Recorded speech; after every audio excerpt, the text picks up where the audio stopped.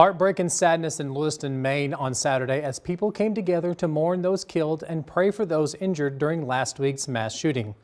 2 visuals took place. Aerial footage shows the hundreds of people who turned out for one of those candlelight vigils. Police say gunman Robert Card killed 18 people and wounded 13 others before taking his own life. The shooting happened at a bowling alley and at a nearby bar. Police continue to investigate as they search for a motive for the killing.